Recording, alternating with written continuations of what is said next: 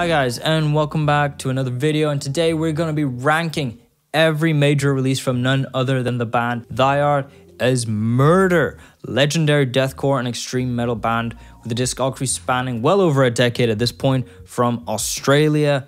They've given us such classics as Reign of Darkness, Purest Strain of Hate, Slaves, Beyond Death, and many others. But without wasting my time, I'm going to jump right into this ranking video, and also comment down below yourselves, how would you have ranked each album? But besides that, give this video a like if you enjoyed it, and of course subscribe if you actually loved it. And now we're going to jump right in with the opening debut, only known as Infinite Death.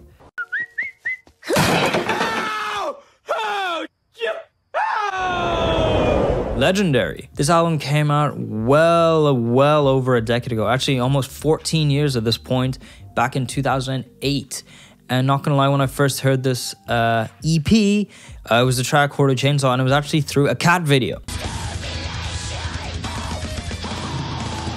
So if you know that cat video, bit of an old school meme of a video, and that cat, I've never seen a cat so calm and collective over something so unbelievably brutal. But anyway, Infinite Death, of course, has the track Horde of Chainsaw, such a legendary track, such a well-known track. Unfortunately, it does speak about things that are very not respectful to women. So unfortunately, the band have refused to play this track ever again. But overall, this album, it has just sort of, you know, opening EP feel for any deathcore band, which is just a shit ton of riffs, one after the other, just trying to be as heavy as possible. And yes, the writing here and there is pretty okay, but if we're being honest, as the opener, they didn't really try to aim to be sort of artistic in a way. It was more just to see how heavy and brutal they could be with the tools that they had. And as such, for me, I see this album as, I can't really say it's going to be any higher than a D tier. It has its great moments. I think the mix, of course, can be better, but this was a great foundation of what is to come. Moving on, we have now another big one, and that is The Adversary. This is their first full-length album, and also this was the introduction to none other than our godfather, Jesus as well, CJ McMahon, who showed that he is such a versatile vocalist, so heavy, so brutal, so commanding, as well as a vocalist. And it 100% shows here with his debut. With this album, the band definitely chose to go down the more technical side, piggybacking a bit off their EP, but this one you can clearly tell heavily more technical. Granted, it does have that nice sort of balance between technicality and just extreme, disgusting breakdowns, but definitely more on the technical side. Great moments on it like Laceration, Penetration, Soldiers of Immortality being one of the highlights definitely on the album, showing just how insane they can get. But what's really cool about this album is the fact that they were able to incorporate some level of a flow. The writing has, of course, improved here. There's better transitions. The build-ups make more sense. Everything just flows a little bit better. Not the best, but just a little bit better. And it does show a small level of maturity from a band. It is just as good as the EP, but you can definitely tell they're ironing out those rough spots in their writing and even in their production, because the production has improved a lot more clear. The guitars are a bit more out there, and yeah, it just sounds like an amazing death metal album overall. So with that, I don't know, you know what, I see this album, it's definitely up there. It's definitely up there. It's definitely higher than Infinite Death, but it's definitely not in the upper tier. So I'm gonna probably giving this probably like a C to a B. All right, now we have a big one, probably the biggest one if I'm being honest, and that is none other than Hate. Why are you hating? It's Hate. Legendary album in the deathcore scene. So iconic. This cover, everything about it is just so iconic. Granted, the band don't like the album cover anymore and they say it looked kind of shit, but still, it is so iconic. It's so well known. If you've even dabbled a little bit in extreme music or deathcore, you know this album cover. It's probably like one of the albums like you have to go through. It's like a rite of passage. You have to listen to this album if you're gonna get into this music. And for great reason, because there's so much iconic music on this album, even with just the opener, Reign of Darkness. It doesn't matter how many times I've listened to it, and I've listened to it a lot, and I've seen the band live about 4 times now, and they've played it every time, and every time they've played it, it still hits just as hard and just as much as any other time. It never gets old. And it's just because of that opener. It's so ominous. It's so eerie. And then as soon as his vocals come in with, fear me, I'm the destruction of innocence, those iconic lines, you know you're in for fucking hell on earth. It's so iconic. And I'll never get enough of it. It's always hit so well. But fanboying aside, what this album also had was huge improvement to their writing, incorporating atmosphere, a lot of eeriness and suspense in their music, doing a lot more building up instead of just hammering you with riffs straight away. Opener is a perfect example. But what's really cool about this album as well is that they incorporated some level of groove. Perfect example is The Purest Strain of Hate, which when it comes to the word dance, this is probably as close as you'll get when it comes to Die Hard being sort of dancier in a way. In that when you hear Purest Strain of Hate, you're jumping, you're dancing, you're vibing with the crowd. No matter what the scene. Again, I've seen this band 4 times. Everybody is jumping when that track comes on. I was holding off on this band a lot during this period, but when this album showed up, I was pretty much hooked and I knew I was going to be getting into this band for the long haul. And I think I can safely say that was for probably a lot of people. This album is so iconic and I goddamn love it. There's so many great tracks on it. All I can really say is that the drums were very overpowering on the whole album to the point where guitars, bass, if they were there, it was very hard to hear them. The other important thing was that CJ was up front and center, and you can tell he has such a commanding voice, so dominating overall throughout this piece of work. This is like the closest you're going to get to perfection when it comes to a deathcore album. And with that, being closest to perfection, I'm definitely giving this. Like it's like an A to S. Definitely more towards the S. Like, you cannot go wrong with this album. It's so, I don't know how to describe it. It's just so unbelievably powerful. Now, with a band who just puts out probably their greatest album to date, how would they follow up? Well, they follow up with none other than Holy War. Now, of course, I'm not going to be showing the more vulgar cover, I guess. The one with the kid with the bomb strapped to him. But it is, I guess, the censored version. Now, Holy War definitely piggybacked off Hate quite a bit when it comes to atmosphere, the build-ups, and it did it really well. I think, of course, the title track, Holy War, still a classic. I don't remember any show where they didn't play it, and it still has great interaction. And that's one really good thing about this band as well, Die Hard, is that as they've progressing on better with their sound, they've also found ways to sort of have an interactive experience with their audience. Holy War is a great example. Hate, of course, that Reign of Darkness. Here, definitely, Holy War, that takes the cake. I'll also say on this album, they incorporate a lot more of an emotional and visceral aspect to their writing as well.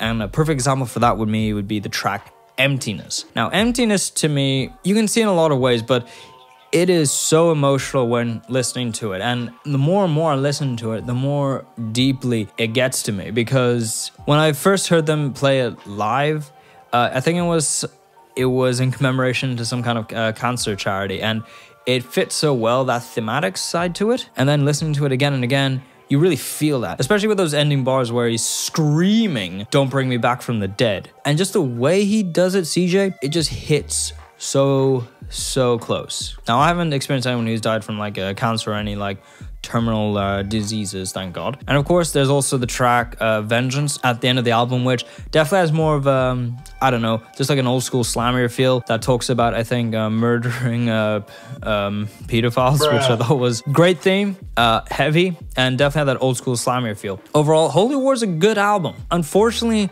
with a lot of sequels, it's really hard to, outdo what you did before, because you don't want to end up in a situation where you're just repeating yourself, because people can clearly tell that, and it shows a lack of creativity and progression, and you don't want to push your creativity too far to the point where you try and do something completely different and you ruin it, such as Suicide Silence, but we'll get into that maybe in a different tier list. Write down below if you want to see a Suicide Silence tier list. But I can still say this is a decent album, and with that, I'll be giving it a B to an A. It is solid. There's definitely, tracks on this that really stand the test of time, but as an overall experience, Hate just has it on lock. However, there's a new contender, and now we're going to be talking about none other than Dear Desolation. This was what I can say the best way I can describe it, it was the comeback album. 100% the comeback album. Because if we remember, between Holy War and this, CJ left the band, and we thought we'd never see him again.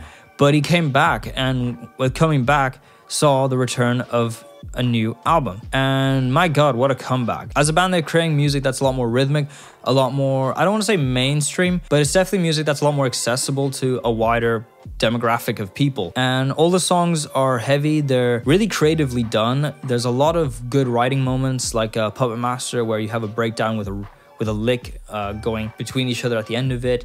You of course have insane breakdown on the title track Dear Desolation. That just hits you like a hammer to the chest. It's great. On top of that, we also have our opening track Slaves Beyond Death, which is really nice, fast-paced, energy building song that really gets you hyped. In this album, you also get to see sort of the band's influence on their sleeve a little bit, but done really respectfully. And of course, their influence has always been Behemoth. And the band have openly said they've been trying to get Nurgle on their albums for years to no avail, because Nurgle be Nurgle. But you can definitely hear the influences here, with CJ trying to emulate Nurgle's voice on a lot of these tracks, and even with the song Son of Misery, where they even said in an interview that they were trying to make their version of Fire in the Void, which again, absolute classic of a track. Even though they did try and make it, it still won't be as good as A Fire in the Void, but goddammit, it was a good attempt. The atmosphere building once again, and even the riff writing in some ways is reminiscent of those Behemoth albums. But what Die Hard has done here is that they've not tried to be a direct carbon copy. You can clearly tell there's the Die Hard filter going through all this. And what it creates is a very modern sounding, very powerful album that is still, I think, one of their best in the discography. And definitely stands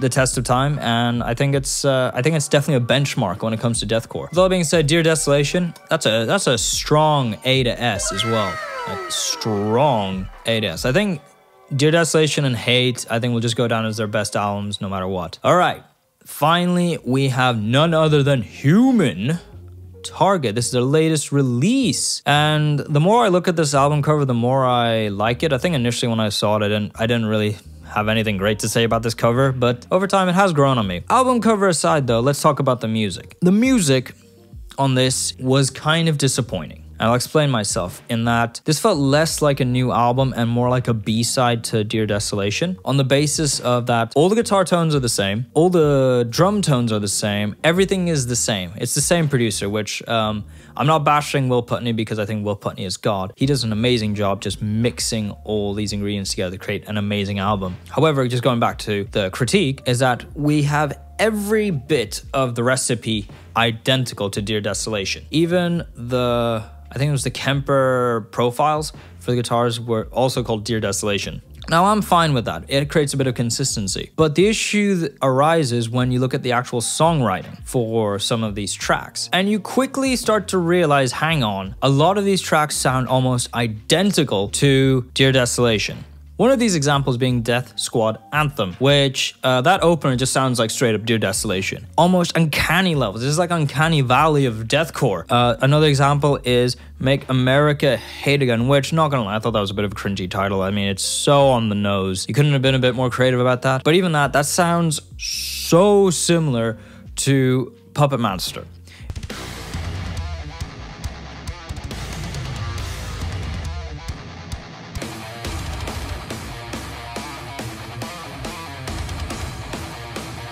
It's almost as though that they just took those riffs from the previous album and just sort of said, well, what if we start on this note? Or what if we just started on this note, but we played the same riff and we should be all good? That's just how it felt. Now, I did like New Gods. I liked the title track as well, but there was always just too much similarity. Like, it almost just felt like they were running out of ideas almost, or that they just had excessive riffs from Dear Desolation that they didn't know what to do with, so they just made a new album. Maybe they had a contract, who knows? So overall, as an album, it's just fine. It doesn't show any progression for the band, it just shows a bit of stagnation in my opinion, which is kind of disappointing. Like, I assume that they might have wanted to change things up a bit, but they didn't really. I don't know, maybe they're just plateauing at the moment. You know, it's been a good few years since this album dropped, so maybe they've been waiting, they've been trying to gather something new, maybe there's something fresh in the works. But until then, Human Target, for me, unfortunately has to go down to the B tier. Just because, you know, it wasn't really overall that exciting, so B tier. There we go.